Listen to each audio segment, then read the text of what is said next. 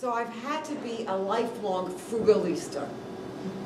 I've managed to dress well, and I have, I think, a lovely home, and we travel to Italy whenever we can, and we eat out as often as we can, all without spending money. And I want to make something clear here. I'm talking about being thrifty, not cheap. Cheap is something else. Cheap is nasty. Cheap is a rich person who's a lousy tipper.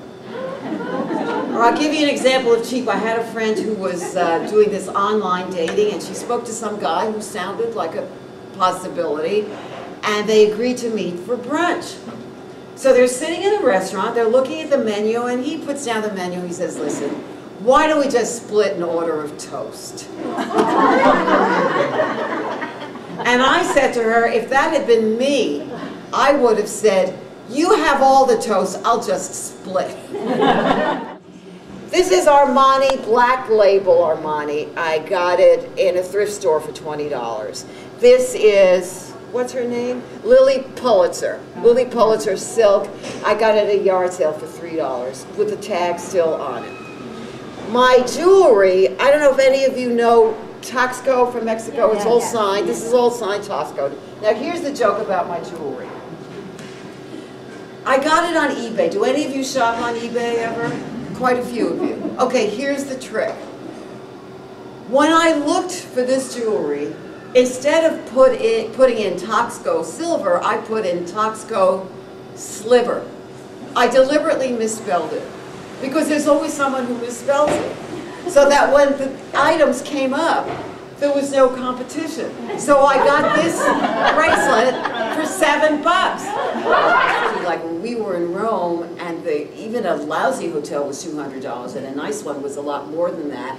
So what we did was we stayed in a little suburb, a little bit out of town, seaside suburb called what's it called? Fragole. And we took the commuter train into town. It took like 25 minutes to get it to town. And we had a nice hotel, a nice room, with breakfast for $80 a night. So there's a big difference between $80 a night and $250 or $300 a night. That's, you know, you can buy a lot of gelato for that. Oh yeah, when I said the question, what's the best deal you ever got or ever heard of? A woman raised her hand. I found this hard to believe, but everyone there backed her up. And she said that her sister-in-law got a free kidney on Craigslist. That her sister-in-law had been on a list for a couple of years for a kidney transplant, and nothing had come along.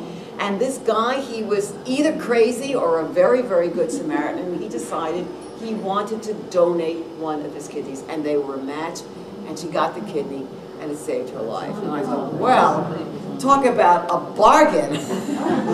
You know, I mean, that's pretty incredible, right? I have a friend in New York who's an artist, who has a nice townhouse in Greenwich Village. When you walk into her home, she has, as I say, as I have, antiques and art and old lamps and beautiful rugs.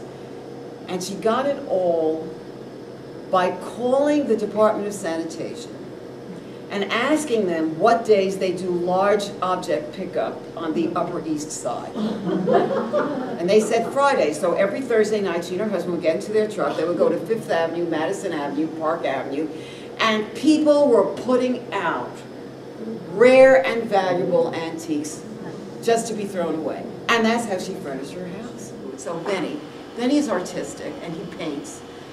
And I said, can't we keep these chairs and just do something to them so that they won't look as ratty as they do? So let's see the next picture.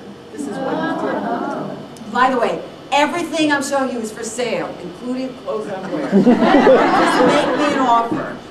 So he painted each chair individually. It adds a lot of richness to my dining room. When people come in, again, you know, you want to have a sense of pride of what you own. It was like my $1,200 gown. I have a sense of pride about these chairs that I would never have with something that I bought in a store.